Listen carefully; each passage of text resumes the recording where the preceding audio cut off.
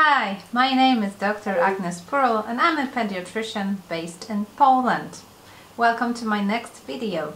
On a daily basis, I work with young patients and in my free time I draw and create medical comics.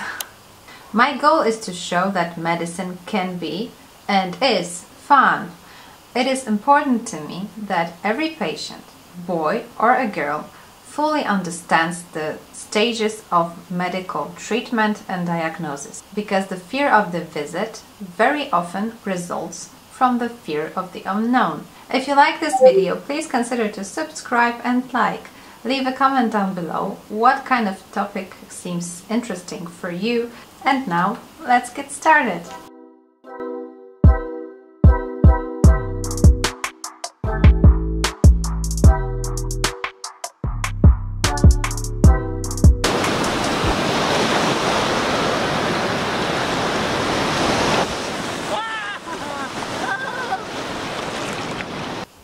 One day, a boy with his mother came to my office.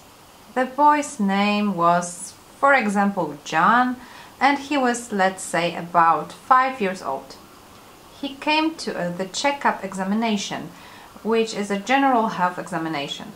The visit went smoothly until suddenly, during the heart auscultation, I've noticed that the boy's heart was beating differently, unevenly. Neither the boy nor the mother noticed anything disturbing. After all, only during auscultation with a stethoscope we are able to tell how the heart beats. Something was wrong here, so I've prescribed a referral for an ECG examination. But ECG, what is it? What is it for? Let's start from the beginning. ECG test stands for electrocardiographic test. As the name suggests, this is a test showing a record of the electrical activity of the heart in the form of a graph. That's right, electricity flows in your heart.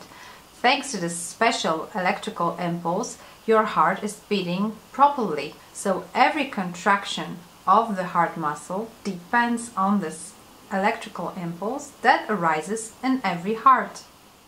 So that means that if the pediatrician during auscultation of your heart hears something irregular, uneven, he wants to see on this graph if this irregular rhythm is incorrect or is everything okay. This can be compared to a situation where you're trying to write down the melody on a staff. Your heartbeat is the melody and the staff will be the ECG. So a person reading these notes can recreate the melody. This is the same. If you're interested in the information that we can take out of an ECG graph, please stay tuned to the end. I will talk about it a little bit later.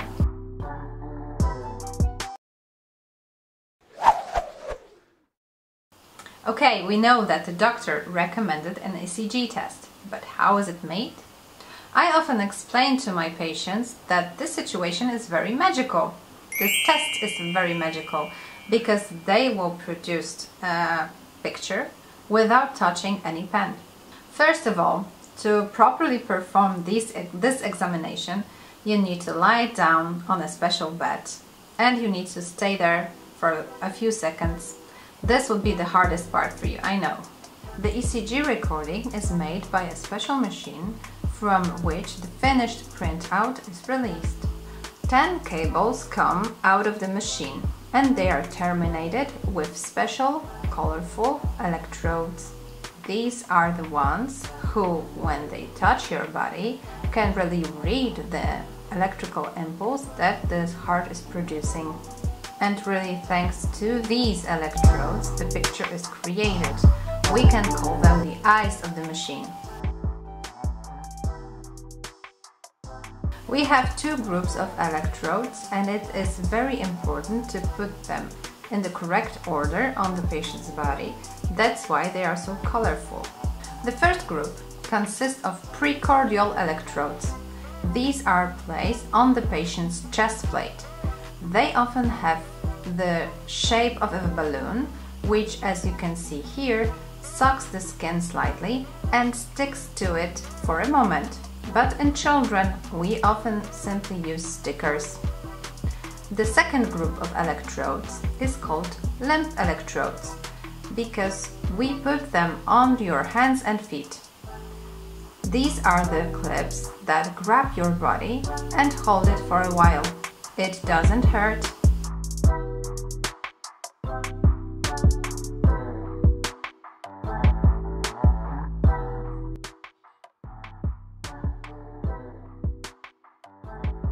So when the electrodes, the eyes of the machine, are placed in the correct order on the patient's body, the most important task for you as a patient is to lay still for a while, not to move.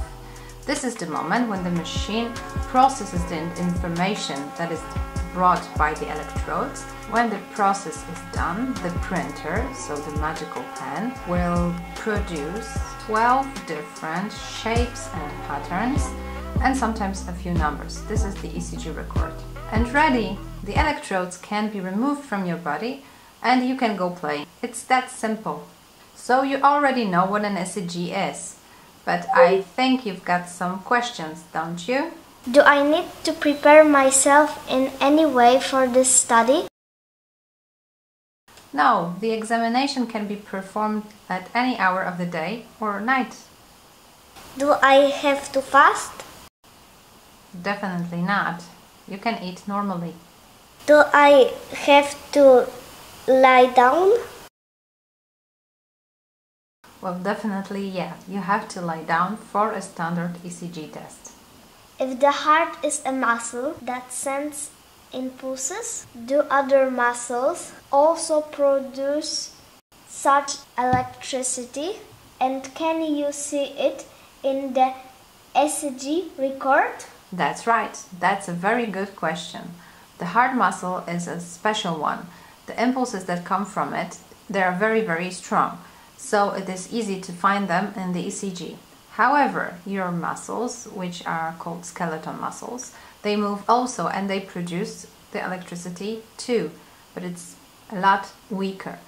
This is another reason why you need to lie down during the examination, the ECG record, because when you're lying down, your muscles aren't so tense. This is how the ECG graph will look better, because the impulses from the skeletal muscles won't be seenable. Does it hurt? I think you know right now that it doesn't hurt at all. How long does it take? Well, it all depends on you. A properly done ECG test takes about a few minutes time. If you have any other questions, let me know in the comments down below. But right now you probably want to know, what did I read from John's ECG test, don't you? First of all, I found that where the impulse in his heart arises and which path does it follow. From the ECG report we can see also, indirectly, the placement of the heart in the chest, and in John it was normal. We can also see that the sizes of the heart chambers and the size of the heart muscle are okay, because they are in the norm. And indeed, it was possible to capture an extra beat. This was the cause of the irregularity in the heart rhythm during auscultation. Thanks to the graph, I saw the morphology of the extra beat, and this is how I could tell what John should do next, which tests he should do next. But what kind of further research I told John to do? Well, that's a topic for another story. Maybe I will tell you one day about it. And that's all for today. I hope you liked this video. I really think that after watching this video, no one will be afraid of it, because you know what it takes to do an ECG. I still think it's magic. Thanks so much for watching. I see you on the next one. Bye!